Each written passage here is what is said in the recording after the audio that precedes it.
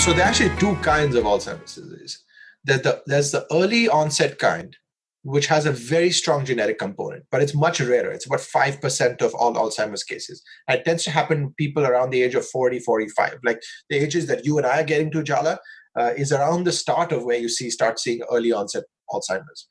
The more common kind, the one we associate with our grandmothers, for example, grandparents, I should say, that is the way more common kind, about 90 to 95% of Alzheimer's. And the genetic component for that is much smaller. And when I say much smaller, I mean there is a risk factor for a particular protein called ApoE, which we don't need to get into.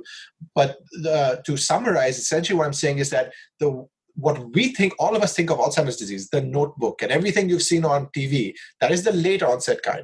And that is a much smaller genetic component. So when, for example, my fiance's dad always talks about how he's worried he's going to get Alzheimer's because his mother had Alzheimer's. And I always tell him, look, your mother got it when she was 75, 80. So the risk factor for you, unless you have that one particular genotype, is pretty negligible. And even if you have that particular genotype, it is a risk factor. It doesn't determine you'll get it. So, I think that's something that I wish more people understand, is that they don't need to be freaking out if people in their family have Alzheimer's, unless it's early onset Alzheimer's.